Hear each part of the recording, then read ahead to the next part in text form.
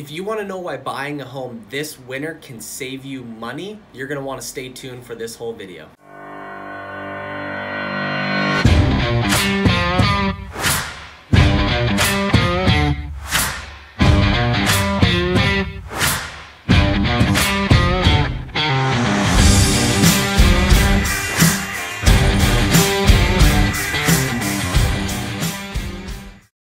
Hey everybody, Alex here again. Thanks for tuning into my YouTube channel again.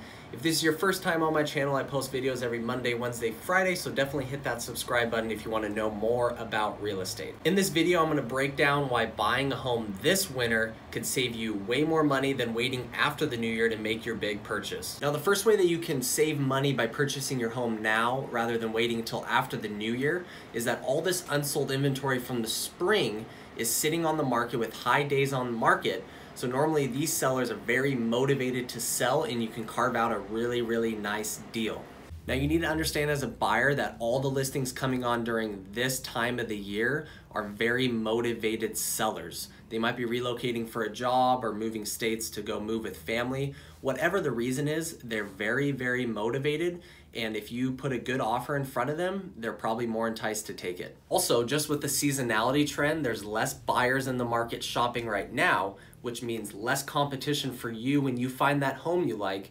You're less likely to have multiple offer situations, and you're probably only going to be the only buyer that's interested in that property. What this means for you as a buyer in the marketplace, if you were to wait till after the new year, is that you're going to have a ton of more competition when you start shopping for homes. And let me explain why.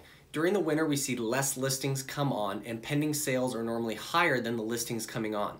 This means that during the winter, we clean up the inventory that we have unsold coming off of the spring.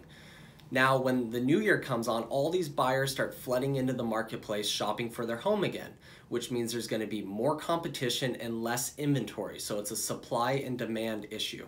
Keep in mind, I'm located in Washington, Linwood, Washington, and Snohomish County.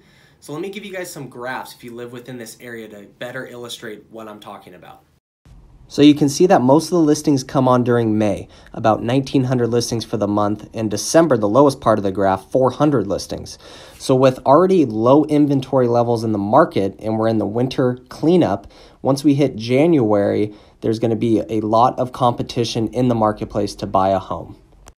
So moving on from that, if you look at the first three price ranges and the month's supply that are highlighted, they're below 1, which is extremely low.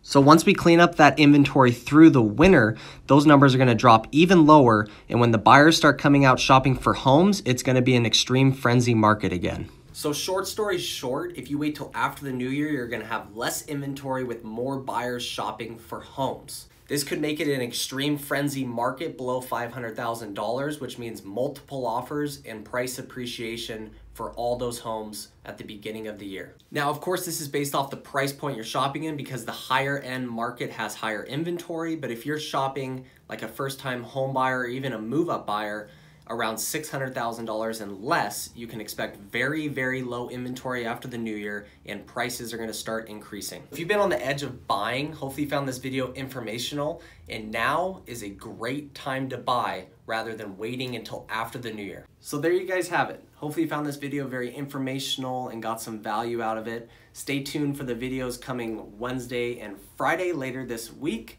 As always, appreciate the support. We'll see you guys.